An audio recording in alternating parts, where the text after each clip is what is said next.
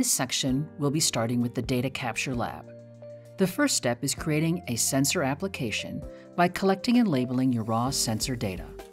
The first thing you see when you log into the Data Capture Lab is the project view. A project contains all of your collected sensor data and algorithms. Your sensor data is saved to your local computer and synced to the cloud. Only your team has access to your data. This allows you to have multiple people collecting and labeling data on a single project at the same time. As previously mentioned, all of your data is synced with your team on the cloud. We will start here by uploading one of the Quick Start projects available on the SensiML support website. To do this, click on the Upload Project button.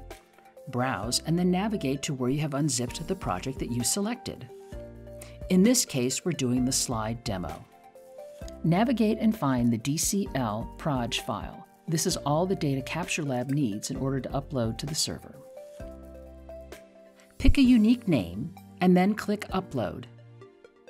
Here, the Data Capture Lab will upload all the files, segment, information, and metadata needed in order to process your file on the server.